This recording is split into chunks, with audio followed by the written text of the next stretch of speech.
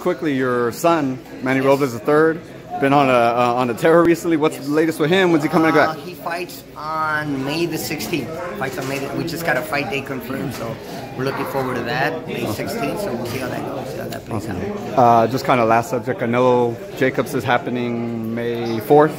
Just what are your thoughts on it? How does that fight play out, do you think? That's going to be a good fight. Don't sleep on Daniel Jacobs, man. He's a hell of a fighter. But you got to respect Canelo because he never looks for an easy fight. He's always trying to fight the best. And I think that with Daniel Jacobs, I think it's going to be a hell of a fight. May the best man win. Is that kind of like a 50-50 fight, or do you feel like maybe Canelo's a little more... So. Those are the type of fighters that people want to watch, you know? People want to see these tough 50-50 fights. Triple G, Canelo, you know, and now Jacobs, Canelo. I mean, I'm gonna be watching that one, that's for sure. You look excited, man. Just another one. Well, just recently, obviously, Spence defeated Garcia about a month back or a couple weeks back. Just first, what was your thoughts on that performance, and where does Spence go from here? Are these welterweights going to fight him? Man, I said it, man. I pick, with all due respect to Mikey Garcia, I did pick Errol Spence to win. He's a great fighter. He's the best fighter in the division. He's big, he's strong, he's quick, he's fast. He's a complete fighter, southpaw, slick, great boxer. I had the privilege of working with Errol Spence.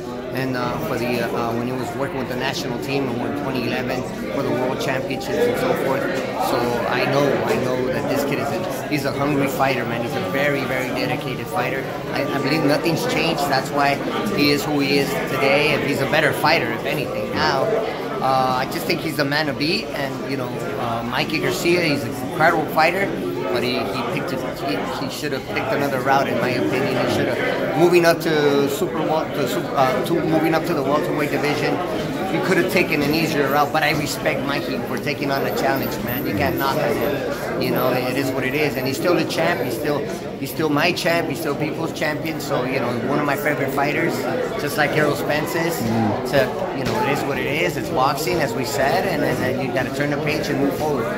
You seem to have a very clear kind of remembrance of Errol Spence and how dedicated he was back then. Was there like a certain thing that happened or something that kind of made that click? Let me tell you a little bit about Errol Spence and Errol Spence knows what's up. When we were at the World Championships in Baku, Azerbaijan,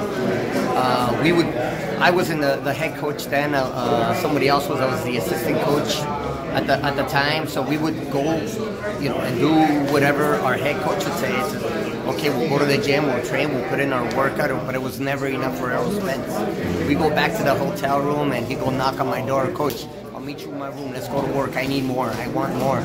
So there we were in his bedroom, you know, moving the sofa, moving the bed, and just going at it, working on the mitts and getting, you know, he wanted to work. He's a hard worker, man. Says, give me more, give me more. So, you know, fighters, you know, you just gotta work. You know, you gotta give them what they want. Yeah. You know, I like to work, he likes to work, so let's go. Baby. I was gonna say, I know you, man, and so I know you were like, hell yeah, let's move all this stuff. When you do what you love, you never gotta work a day in your life. It's true, brother. We're not working right now. We're not, man. No, we're not. You know? Tell the fans, man, where they can follow you. I know you got a farm over there, man, in Norwalk. You got a lot of fighters, still working hard, man. Tell the fans where they can follow you and see the progress. Emmanuel.boxing on Instagram, Emmanuel.boxing and on Facebook. There it is. Man, appreciate your time, brother, as always, man.